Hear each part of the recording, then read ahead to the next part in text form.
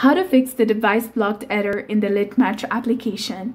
Hi guys, welcome back to our channel. In this video tutorial, we'll be discussing about fixing the error that is indicating the device has been blocked in your Litmatch application. So now let's get started. First of all, you have to make sure that you have installed the latest version of Litmatch application on your mobile device. To check that, you can go ahead and open your Play Store, then click on the search bar and then simply search for Litmatch application. Once you find it, click on it, and if you see an update button highlighted in blue color instead of open button right over here, simply tap on it to update it to the latest version available. Now come back, go to settings, scroll down and go to apps, that is below the device care option. Simply scroll down and search for Litmatch application, or you can also use the search button at the top. Simply type in Litmatch. Once you find it, click on it, scroll down and go to storage, and then click on clear cache and also click on clear data.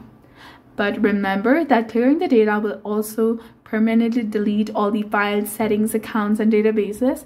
So you have to be very careful regarding this. Now come back, also try for stopping this application and then re-enable it again. And finally click on uninstall, and this will be completely uninstalled from your device, and you can go ahead and open your Play Store and install it again from here. So that's all for this video. This is exactly how you can fix the Litmatch app your device has been blocked. So if you found this guide helpful, please consider leaving a like and subscribing to our channel. Thank you for watching. See you in the next one.